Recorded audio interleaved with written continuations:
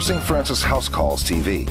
Roper St. Francis has a powerful system in place for cancer patients that produces the best PET CT scans with the lowest radiation dose possible. Dr. Matthew Brady explains. The Intego induction system at Roper St. Francis is the first one in the state of South Carolina. The Intego device has an automated IV infusion of radioactive sugar. Cancer cells quickly accumulate this radioactive sugar, so these PET CT images help doctors see exactly where the tumors are and how big they are. PET CT is utilized almost uniformly these days for the staging or restaging of cancer. When that patient might come back to have their cancer restaged down the road, you want all those scan parameters to match. With this weight-based dosing system, we know we're actually more exact and more consistent. And even though the radioactivity of the injection is already minuscule, this system ensures patients receive the smallest infusion to produce the highest quality images. The Roper St. Francis Cancer Center is very attuned to having top-level